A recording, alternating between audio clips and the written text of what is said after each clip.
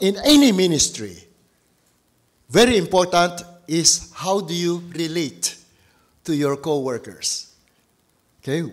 One way is to be a servant leader by becoming a friend or a partner of this person.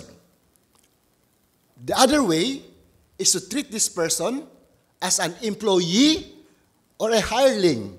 You know, you pay him something, then you expect something from him, and that kind of relationship is going to become bad. Okay? So I'm sure you experienced that or saw it in others. So it's the whole question of servant leadership. And if you really are a good servant leader, and I'm sure all of you here are that kind, you have learned how to do it. Once you leave your region or your ministry, people will love you and cry because you leave. They love you.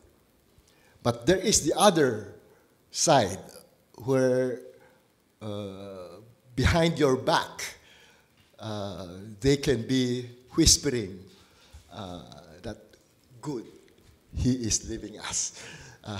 In other words, you are not appreciated.